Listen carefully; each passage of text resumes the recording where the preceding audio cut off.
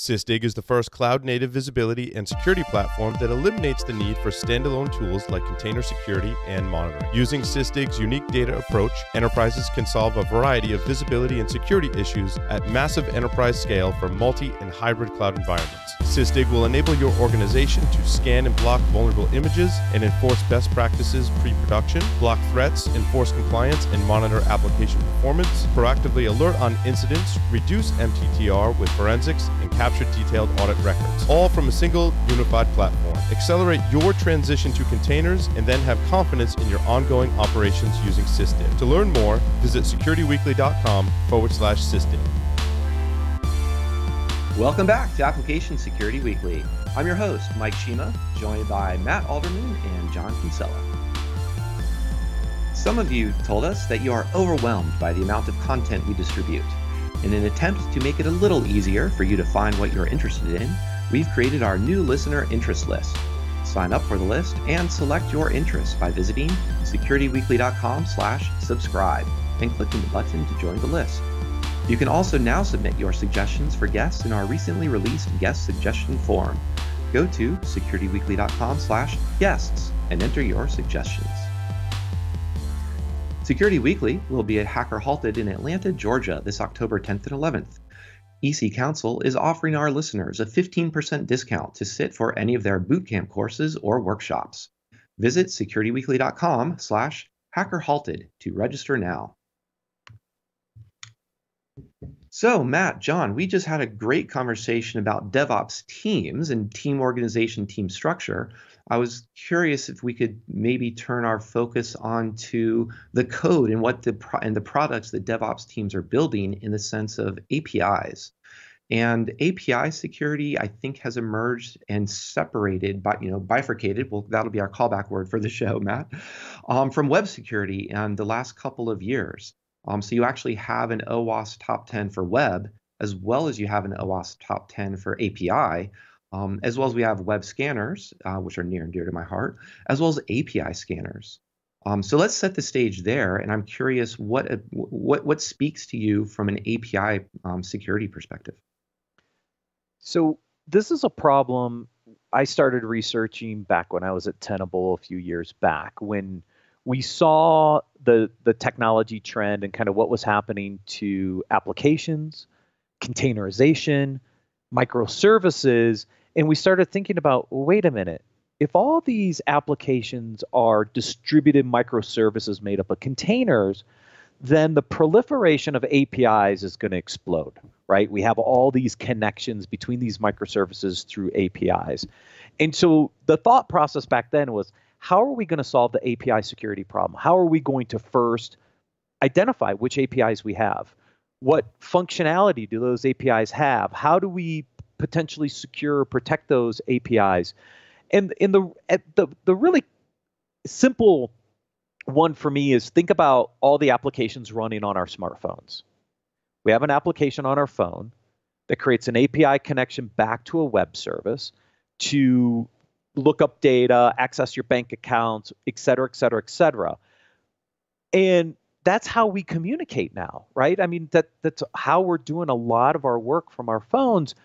And how secure is that API connection from that app on your phone to that back-end web service, let alone all the APIs that sit behind that front end that you're communicating to, with all the APIs that sit behind those microservices, right? So this is, to me, a really, really big problem. And to me, it breaks down into a couple different problems. One is discovery.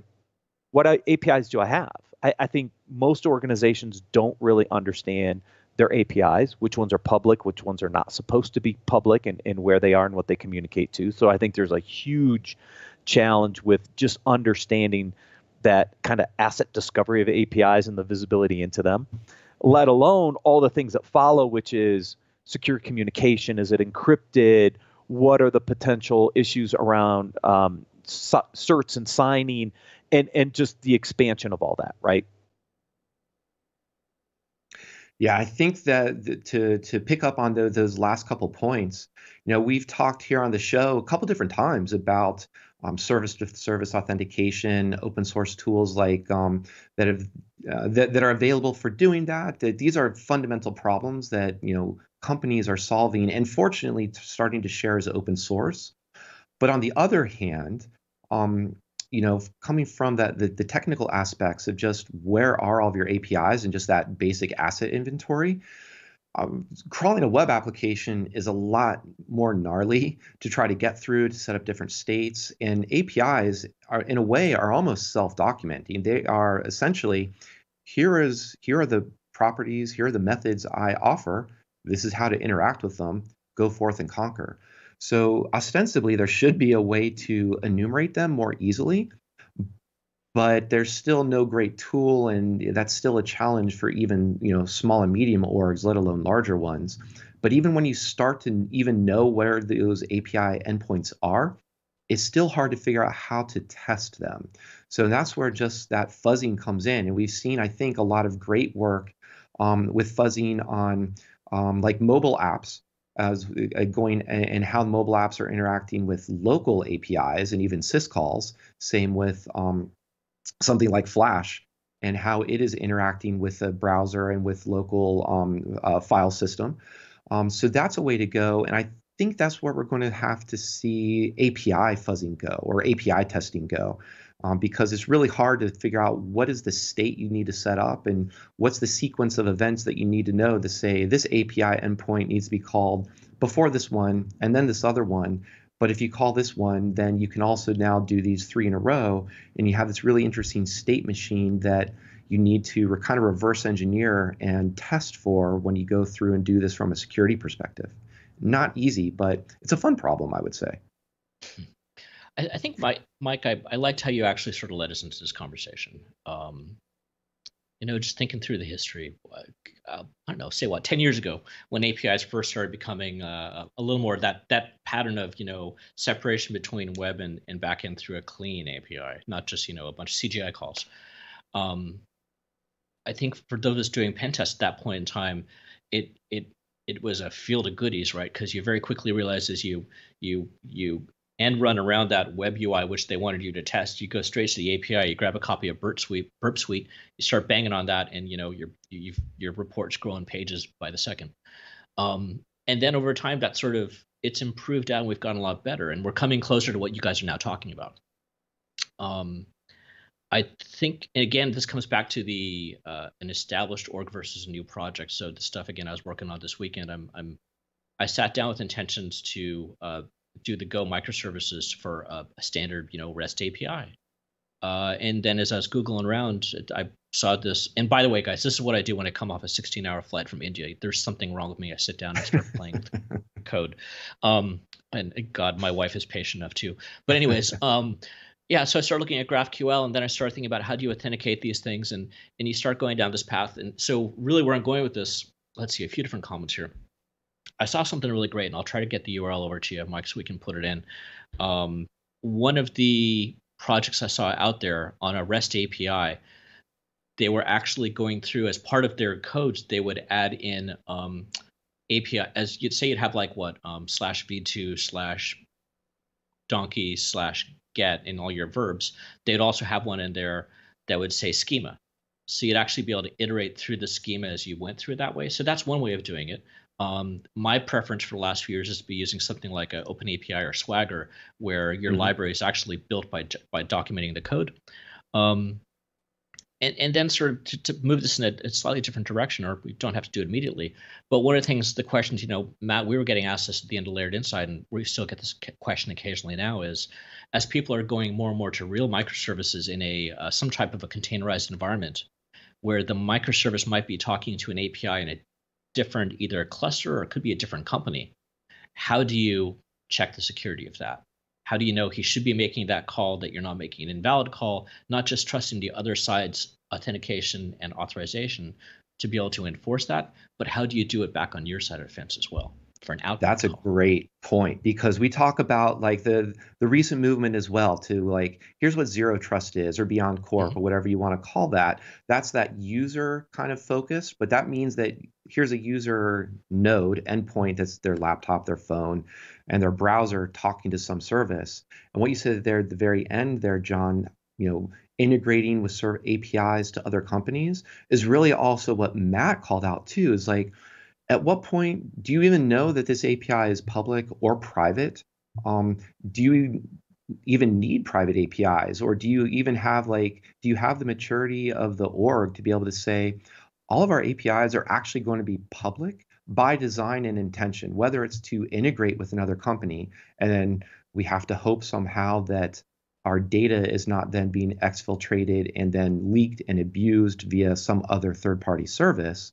But we also need some strong authentication, and sort of, I guess, where I'm going with this is we have that concept of zero trust for the end user and client attestation, but I don't know that we have that similar confidence yet, or that open API that we have, or Swagger, to be able to self-document, to also self-attest that says, yeah, you could probably trust me. Go ahead, give me some authentication tokens, or give me that OAuth token that's nice, widely scoped, or hey, I'm just going to extract some data and then don't worry about what I do with it over here behind the scenes. Yeah, there is one of our sponsors on Enterprise Security Weekly is Edgewise, who's actually trying to do this at the application layer, right? This zero trust around the application.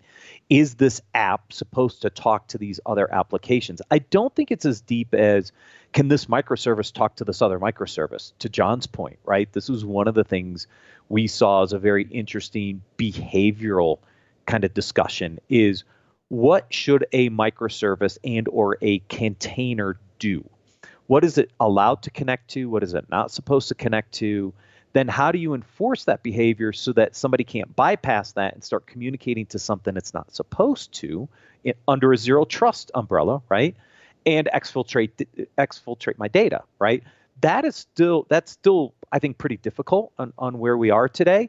We've got enough challenges around the base APIs, let alone what APIs are authorized or not authorized, and what are they authorized and not authorized to talk to? And these are the challenges that I think are going to continue to create some issues for us as we roll out these new types of applications. Yeah, I think it's really that reinforcement of that trend that this security has to move up to that layer 7. I think it's been true for at least a decade, if not longer, that firewalls are essentially dead in the sense of everyone has, well, it used to have port 80 and 443. Hopefully now they only have port 443. But when we're talking about everything as a microservice and APIs, you clearly just have to have that application layer support, or that traffic is inbound as well as going outbound. So we could say that there is a place for firewalls to block egress traffic, so that you're not just downloading dependencies from random places on the internet. But when you need to talk to these other services, how do you inspect and trust them? And I guess the other thing that I'm going off on a slight tangent here too, when we're talking about security controls, firewalls aren't as easily applicable here. There's also encryption at rest. It's all of the cloud providers have some form of encryption at rest, whether it's in their data stores or at the operating system layer. But, and I'm still an advocate for doing so, but if you have an API that doesn't have any type of rate limiting on it, that has a vulnerability that can just enumerate through users, and not even pulling down credentials perhaps, but pulling down sensitive information, or even just pulling down email addresses. That's a great way to leak information that has no bearing on whether that data was encrypted on the back end or not, because that API is offering a way into that data and a way to pull it out. And in a way, most of the time by design, and it just so happens every once in a while by a vulnerability that may make it easier to do in bulk, or to bypass certain controls like rate limiting that may have been intended to be there. Yeah. So you brought up an interesting point, Mike, about public versus private APIs, and maybe make them all public. You're in product security, right? If you're designing a microservices-based application, don't you want some segregation of what's public and what's private from an API perspective to help just add an additional layer of security to make it a little harder for people to bypass things? I mean, wouldn't that be like a best practice around APIs, or Or will we see a trend of just every API is open and it doesn't matter? Yeah, so I don't know that we'll see a trend where every API is open, but we do have. So, for example, we have APIs that are explicitly designed for other developers to use, and there are many companies that are, whether they're business to business or business to consumer, they have APIs intended to be public. There is, of course, a place for having those private APIs, and the way I see it is also to just a segmentation about what's the population that needs access to this data. So it's more of just what does our architecture design look like? And in an architecture layer, do we need it to be public, or is it even okay to be public? And I guess where I'm going with that aspect, that second part of it, is that keeping a private API also just minimizes the cruft that you're going to get in your application logs. So you can have strong authentication, you can have good application layer security controls, and sure, no problem, just open it up to the internet. But you're just going to get a lot of noise in your application logs that just makes it harder to weed through to find the actual signal that you care about. I will go off on a small, I'll keep myself restrained, but a tiny rant about things like we start to talk about like bug bounty or pen testing, is that once you start to have public APIs, you also start to get a lot of people poking and probing in good faith. But every once in a while, you get those equivalent of someone saying, here's a cookie that doesn't have, it's missing a secure flag on it, or is missing an HTTP only flag on it, and your application has HSTS headers. So it doesn't matter. There's no downgrade attack outside of HTTPS. So just making it public just adds to a little bit of noise about what might be coming in. But to answer your question, absolutely, I still like the idea of architectural-wise, this is how we're going to segment things. But I think there's also a way to get a comfort level that, yeah, no problem. This is an API that is public facing on the internet.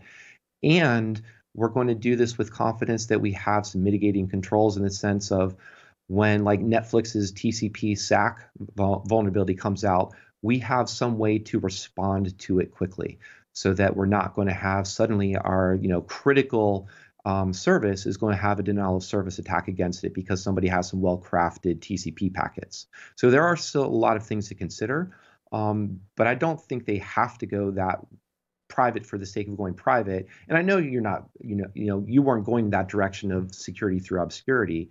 I'm coming from almost that direction of I like to throw out that Kirchhoff's principle of cryptography in the sense of knowledge of a system shouldn't necessarily weaken the system. So having your APIs public shouldn't make it that much worse, as well as if we switch the conversation slightly, the evil internet in capital letters isn't in fact the only threat out there.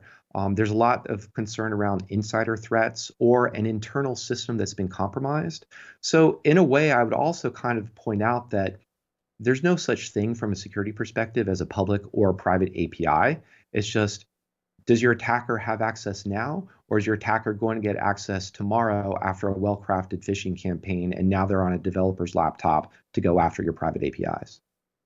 Yeah, I agree with that one, right? I mean, internal versus external versus maybe public versus private. But to me, the more you expose externally, the more you potentially open yourself up to either a denial of service attack or potentially other threats to gain entry. And to me, you want to minimize that as much as you can. APIs in their proliferation being public, to me, just seems like a really bad architectural decision. It's interesting because I think too there's also that aspect of from a DevOps, so leave the security out of it for a second. Do you release on a Friday? And with the idea that when releases go bad, do you want your team to be up on a Friday night or over the weekend to deal with it? And I think there are good arguments for and against, but it's kind of implying if you can't, if you don't have confidence in your system to release on a Friday, do you have confidence to release on a Monday? What about a Monday evening? What about a Tuesday? So I think these are really good conversations to have with the teams, and it really speaks to what is your comfort level, what's your risk management tolerance for this, and what's your engineering maturity around it. I think, Agreed. John, you were going to add to something too. Yeah, we sort of moved on. What I have Sorry, I seen kept is on actually. talking. Oh no, totally fine. But still, I want to sort of put it out there. The public versus private APIs. So what I unfortunately do see a pretty good amount of is people who have a documented API, I will say, and then an API that just their web app uses that not their customer is supposed to use because that's special just to me. Right. You're just begging for it. Come on, you're not fooling anybody. Document it, put it out there, make it open, allow your customers to use it. If you don't do this, they might find a mistake, they might find a bug in it, but at least you'll know about it versus some of the alternatives out there. And then just really quickly, on those handcrafted packets you're talking about, don't forget those are bespoke handcrafted packets. So exactly. John, on your first point, I totally agree. I mean, I've seen this with startups, right? They have an API that is their API to run the app, but then they have a partner that needs to integrate with those APIs in order to get the solutions to work together. And oh, yeah, we have to update that API or we have to change that API. If you're building a SaaS platform, I'm just going to say this right now. If you're building a SaaS-based platform, and you do not have a single consistent API for both developing against and for your partners to develop against, you are going to create a lot of challenges for your development team internally because now you're managing potentially multiple versions for different uses, and it's going to become a nightmare. And there is a lot of technical debt that will have to be cleaned up if you don't do it right. Just saying. I think it sounds like a simple thing to create an API for or to put that out there, but I mean I've been doing those for 10 years and it's like I said, I'll go and start reading web blogs and go, oh hey, there's another interesting way you could do this. I think this is an area where you can continue to mature over long periods of time. So maybe it actually makes sense. I know it's not simple, but to go through at some point in time and make that a version 2 of the API and maybe still support the older one. But long story short, you always have to be looking at how can you improve these things, right? How can they be made more efficient? How can you return just the data that the caller needs, not the whole record? How can you ensure that your security is flexible? So while you might have a model for it today of who's going to be using this, when some crazy idea comes up in 6 months, is your security model going to be flexible enough to still be able to handle that? Authentication, maybe right now you're just doing basic HTTP auth. What happens when you have a partner which suddenly wants to be able to authenticate through GitHub or Azure or all these different things? So it sounds like it's a really simple, clean thing, right? Oh, we're going to do an API. And then you start looking at the complexities of this thing and how it's going to be able to, as your backend code is changed and modified or maybe your platform or your data structure, your databases, you still have to be able to support out that same existing response, which was documented 3 to 5 years ago. There's a lot of moving parts in these things. And that from a security point of view is bad, right? Because usually once you start getting more complex, how you secure that thing becomes a little more difficult. We've been talking about just authentication authorization. That's relatively simple.